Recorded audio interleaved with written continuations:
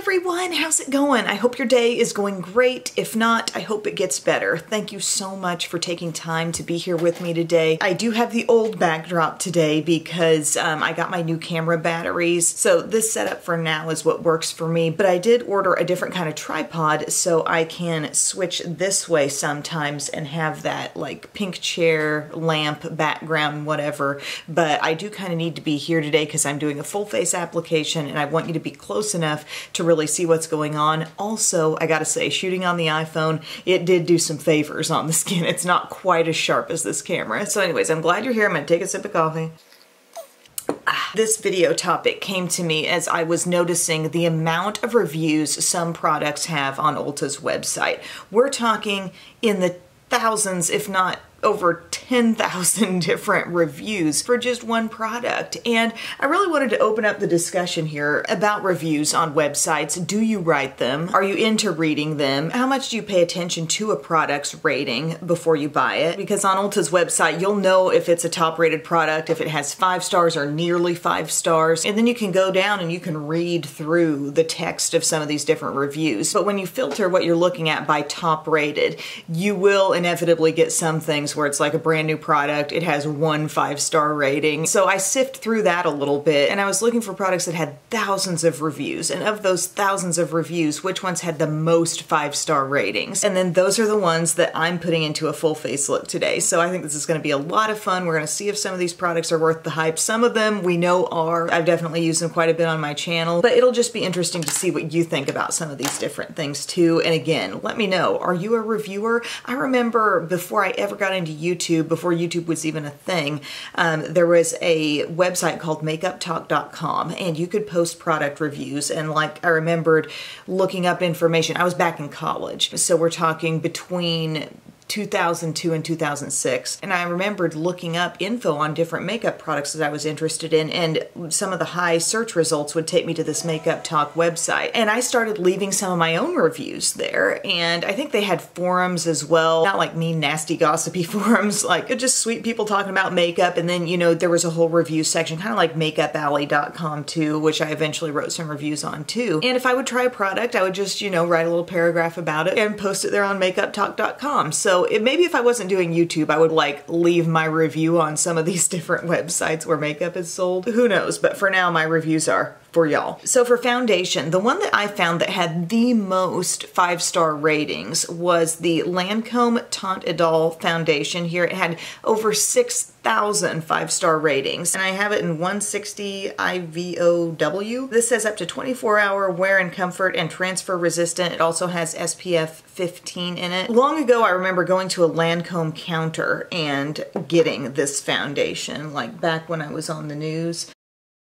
But this more recently had come in PR. And then we're going to be blending that out with the Real Techniques sponge, which has over 5,000 5-star ratings. So Real Techniques sponge, got the little wedge shape there.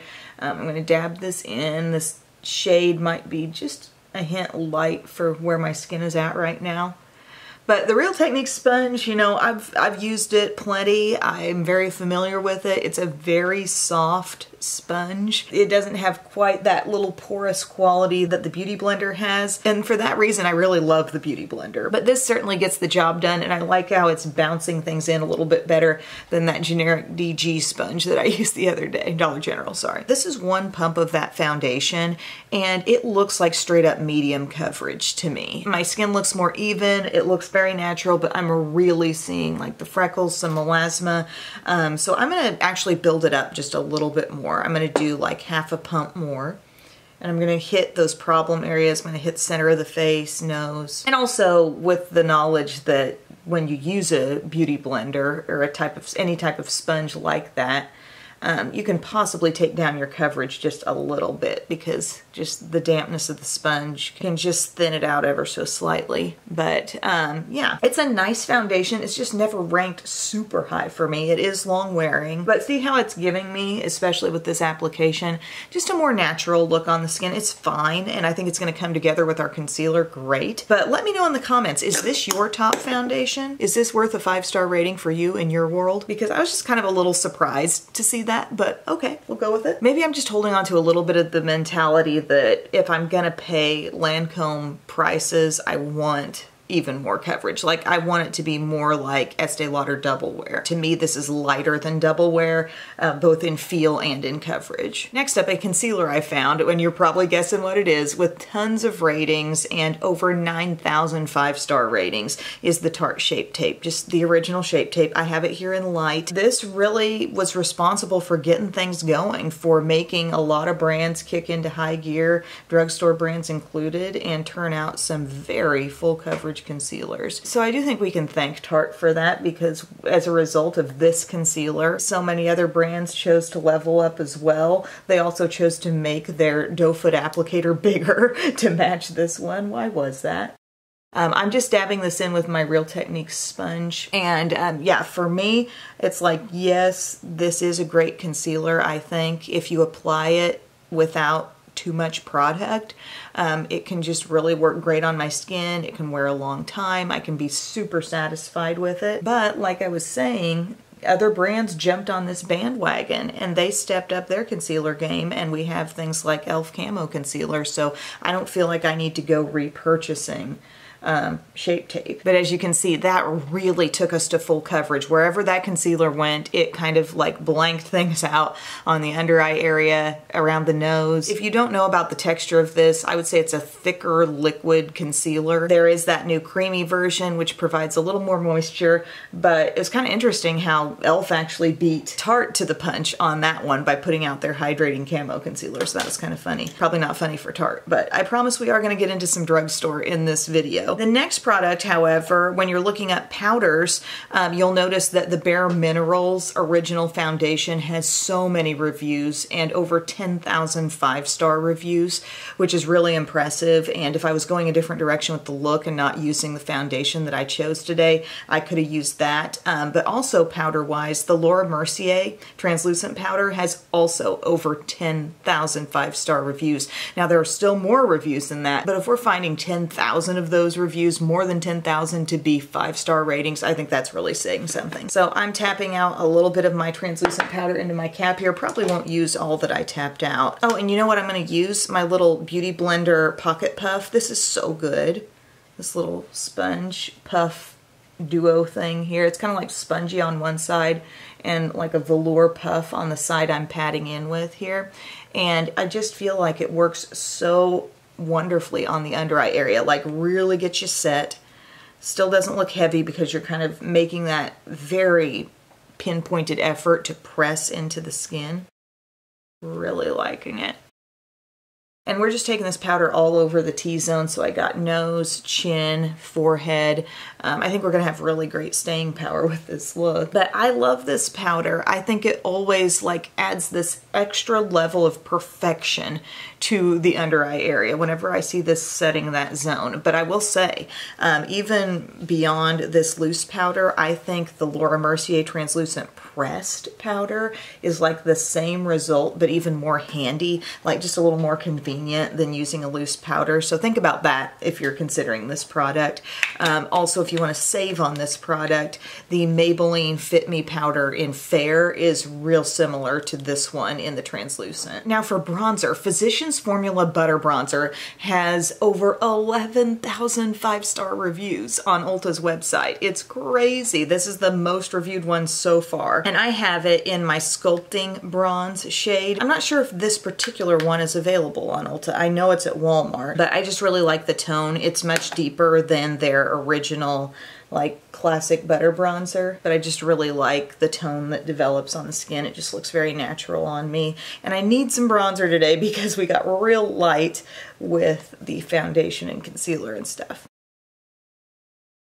So yeah, when I was looking this stuff up, what I did was I set my filter to top rated, so the highest rated things would come to the top. But then I was looking for the first ones that I hit that had the highest overall number of ratings. And then when you check on those, you know, by the way it's all filtered, you'll see the products that are averaging out to be the highest rated. And you can check and see how many of those ratings are 5-star. As you can see, this is super easy to contour with.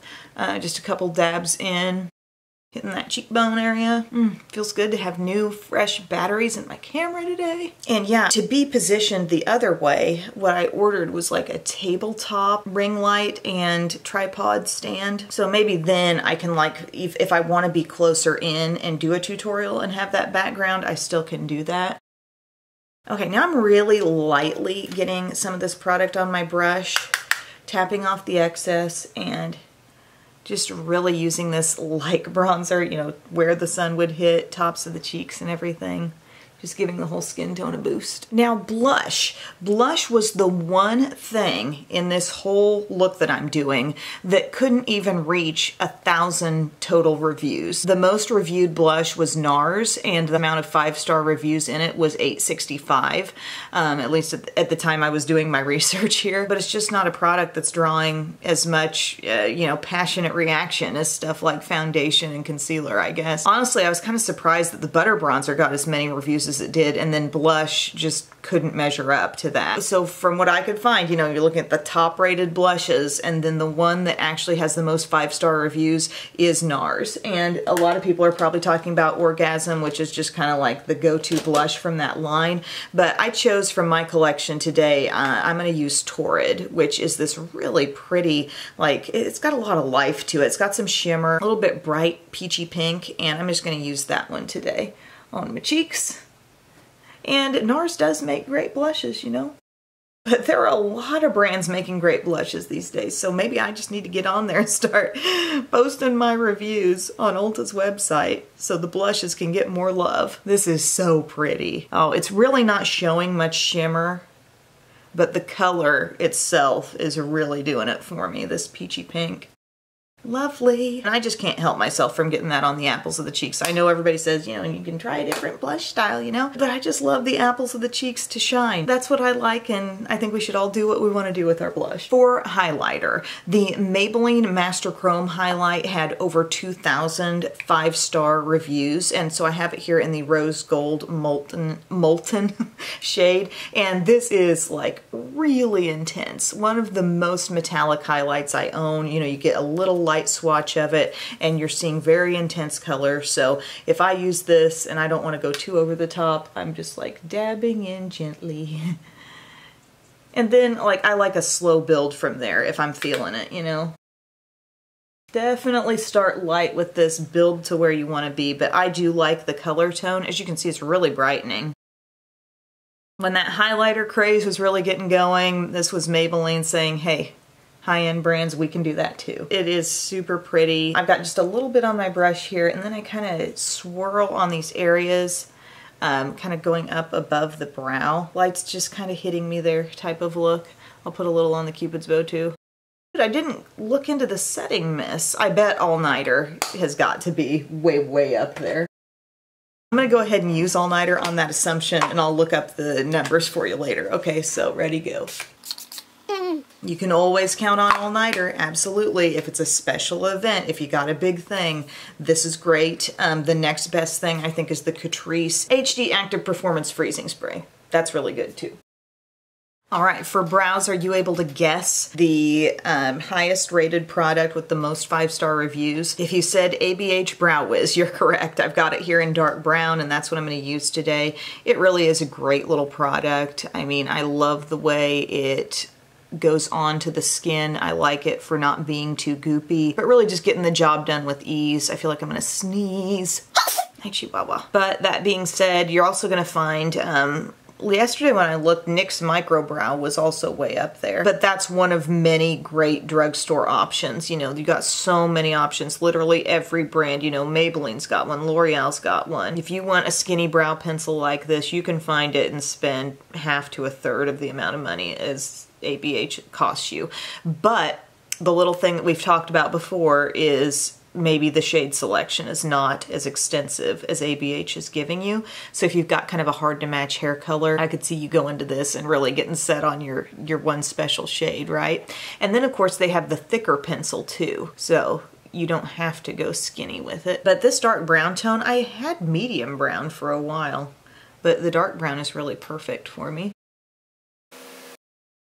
The one thing I wasn't loving about my new setup that I had to just rig up, it's hard to call it a setup because literally the only thing I did, all these lights were sitting here the way they were. I just turned this way and my phone was like right over here. And the only real problem with it was the fact that one side of my face was getting all this light from the ring light and my brows looked like two different colors and everybody's being so kind, you know, like about how they like the background and everything, but my face was not really lit very well. Eye primers, I was really disappointed to see that Milani eyeshadow primer didn't have in the tens of thousands of positive reviews. Urban Decay Primer Potion probably did have thousands of 5-star reviews, but I don't own that right now, so we're just gonna go with our friend Milani, which works just as well, if not better. And then eyeshadow palettes. The eyeshadow palette coming out is highest rated with the most 5-star reviews. ABH Modern Renaissance has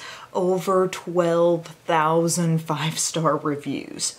Over 12,000 5-star reviews, and that's not even the most 5-star reviews that we've got in this video, actually. That has 16,000 5-star reviews. Think about what that could be. Don't look ahead in the info box. So I got my Modern Renaissance here. I'll admit I haven't used this in quite a while. So what to do, what to do? I think I'm gonna go into a little burnt orange over here. These shadows are so soft.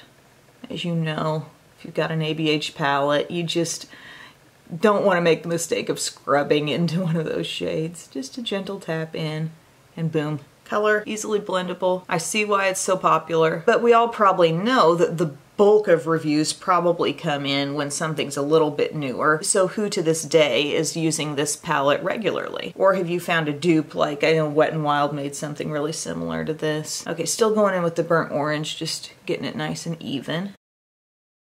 Very good, very good. Then I'm going to take a little tempera right here. Just a little bit of that shade as my under the brow highlight.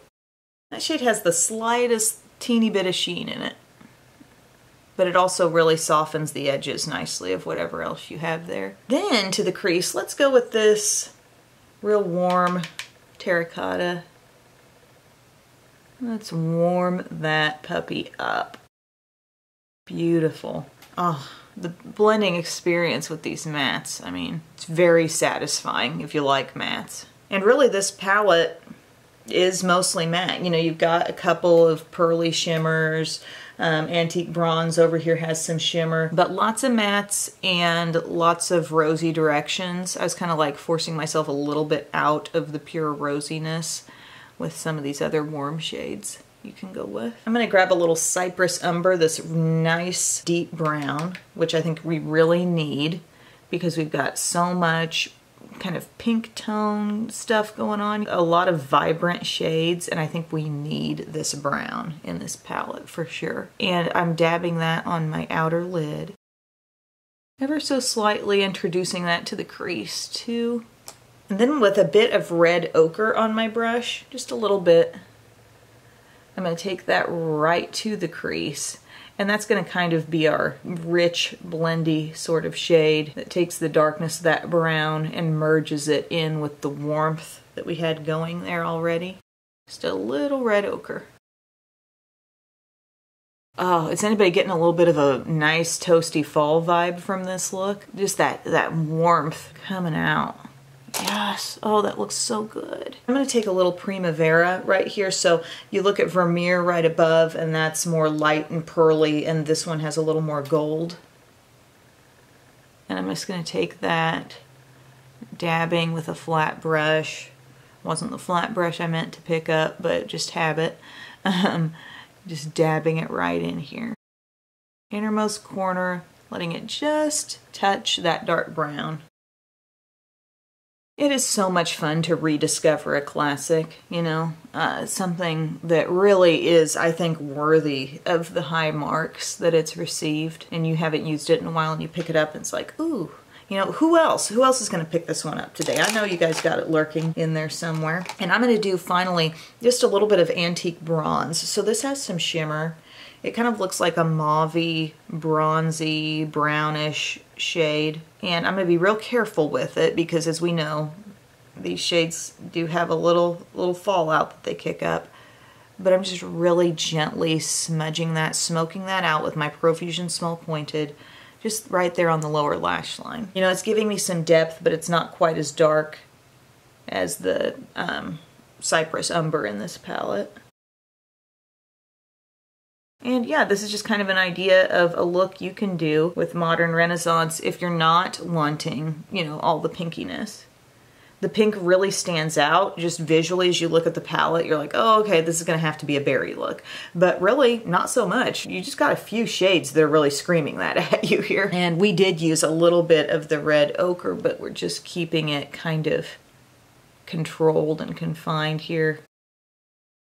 I'm gonna do just a hint of blending on the outside, but I'm overall just very, very pleased with this eye look. With your ABH palettes, if you're new to them, the biggest thing I would stress is just control. You know, go with a light hand, because then your blending is going to be easy for you. You can build up little by little. You'll find that a little bit goes a very long way, and if you overdo it, I think you could be in a real mess. So just take it easy with palettes like this, with your Soft Glam, Modern Renaissance, Sultry palette, whatever else. Now, my friends, the product with the most 5-star ratings that I could find was in the eyeliner category, and we're talking Urban Decay 24/7 liners. Okay, they got tons of shades, so people could be talking about any number of different shades, but 16,000, more than 16,000 5-star reviews for these guys. And you know, they have been around a long time.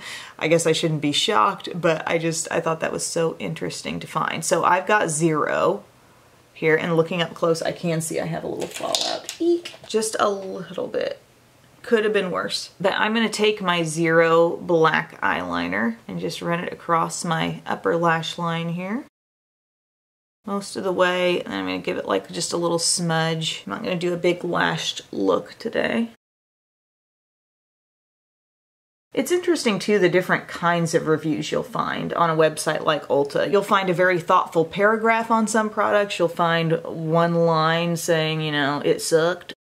But that's why I think putting value in the number as a whole, you know, thousands upon thousands of 5-star ratings. You look at those big numbers and it really tells you a lot about the overall impression people are getting about this stuff. So I just did the 0 liner right there, and then I want to do ABH double-ended highlighter pencil right in there in my lower inner rim, just for brightness, liveliness, bright-eyed and bushy-tailedness, or bushy lashness as we go into our mascara. Yes, I left the news in 2012, but mama can still segue. We've got Maybelline Lash Sensational coming out with over 3,000 5-star reviews. I will say the Monsieur Big from Lancome had many reviews, but I didn't have that one on hand right now. So we're going for the Lash Sensational. This is just the regular version. I thought over 3,000 5-star reviews, that's pretty good. It was right up there among, you know, the most top rated. So why that's important, why I think it's important to still look at it filtered under top rated, most to least, is because, you know, while a product may have thousands of 5-star reviews, they have maybe not a lot of lower star reviews, and the overall average of everything is turning out to be one of the most top rated things. Okay, so I've curled my lashes with Shiseido Lash Curler, which is now available at Ulta. And I've got my Lash Sensational here. So this has that rubber bristle brush with a little bit of a curve. The bristles look very short on most of it. A little bit longer bristles on the top of that hump. But it's been a while since I've used this. This has a little age on it. It's not like dangerous age, but I just haven't used it in a while. And it's building a little better than I remembered. I feel like I'm ending up with such a like classic look here. And part of why a lot of these products have so many reviews, they've been around a long time. You know, the 24/7 liners, gosh, those have been around forever. Bare Minerals having over 10,000 5-star reviews, that doesn't really shock me. That product goes back, I guess we can now say decades, right? With this mascara, I do feel like I'm getting nice length and separation. I don't feel like it's chunking my lashes together. I think I probably was a little underwhelmed by the overall effect when this was newer, but right now I'm seeing it build on itself a little more, in a little more satisfying way to me. Sometimes when you don't like a mascara, you just gotta close it up, set it aside for a bit, get it out again at a later date, and see if your mind has changed. Here's a good question. Which are you more likely to get online and review? Something that was amazing for you or something that was awful for you? And like, how does that carry over to like different services as well? Maybe you feel that way more about like, the person who came and painted our house really did a terrible job and I gotta get on Google reviews and tell people about it. Like, are you more motivated when something really sucked? I should have let this eye dry a little bit more before I started going in and building more and more, but I'm overall real happy with the look. Fast forward a little bit, I just did Thrive Liquid Lash Extensions on the lowers, and I'm realizing this mascara does take its dear sweet time to dry. It's still drying, but I'm trying to keep it boosted so I don't lose that curl. But on lip products, a product that comes up very highly rated is the NYX Butter Gloss, but actually one that has more 5-star reviews is the NYX Soft Matte Lip Cream. So I pulled out one that I have here. I'd recently used Montreal. Today we're going to use Shanghai because this has a little more warmth, kind of like a warm-ish pink. I need more shades of this to choose from, but we'll go with this. So we're talking creamy, matte, comfortable. I mean, like more comfortable than I remembered. It wasn't that long ago that I pulled out that other shade and I was like really pleasantly surprised by how nice this can feel on the lips. It takes a while to get somewhat set, but I don't find these to be like as long wearing as a traditional liquid lipstick. These were like sort of being liquid lipstick before all those ones that set really were out. Outside of like the CoverGirl Outlast and Maybelline Superstay and stuff like that. Okay, do I want this to be a little bit darker or do I just go with it? I think I'll let it be light. It almost looks like a warm peachy nude practically. This shade right here, Shanghai. What do we think, friends? Full face, only things with thousands of 5-star ratings on Ulta's website. I'm really happy with so much of what I used. I'm trying to think what stood out the most, what kind of didn't make sense to me. The most pleasing, like rediscovery and like, wow, this really is amazing kind of thing is probably Modern Renaissance. That is a beautiful palette. I love the look. I love the richness in that look. It can be very everyday, but you've got some kind of pinky fun pops in there. It's a really nice palette. This highlighter, I mean, for a drugstore price, you've got a highlighter here that can go subtle or it can go fairly dramatic, like whatever you want it to be. Really happy with that. Kind of disappointed in the blush department. As I said, you know, we all know about NARS blushes, but there's been so much more out there. And for the fact that these didn't even have multiple thousands of 5-star ratings, that was kind of surprising. I was surprised to see Butter Bronzer coming out with as much as it had, but it is a good product. You know, I love the Laura Mercier Translucent Loose. I like the pressed even better, probably. This mascara, a nice little rediscovery for me, trying it again after I hadn't used it in a while. It worked better for me. The Tarte Shape Tape was no surprise. It really wasn't. This Lancome foundation, you know, I know it's going to wear well. It worked so well with the other things, I must say. My skin does not look thick and foundation-y. Like if you look up close, can you still see some of my freckles and whatnot? Like my skin looks pretty darn natural, but it looks so even as a whole, you know? So there's something to this stuff. And I know it wears well, which is a big part of its claims. Our little Real Techniques sponge, happy to see that featured. I love Real Techniques. I love a beauty blender more than this one, but as you can see, it got the job done very nicely, did it not? Oh, and the Urban Decay 24/7 liners. I mean, that's another thing, kind of like Brow Wiz, really executes well, high quality product, but now so many drugstore brands have caught up. You know what I mean? They've put out, you know, a liner that goes on like a gel and sets and everything. So can't really say you have to go out and buy Urban Decay 24/7, just like you don't have to go buy ABH Brow Wiz, but their shade selections do make them a very tempting option still. But the number one thing that really made me think, wow, so worth those ratings, was this Modern Renaissance palette. So thank you guys so much for your time. I hope you enjoyed this video. Let me know your feedback in the comments, and I will see you again soon. I love you. Bye.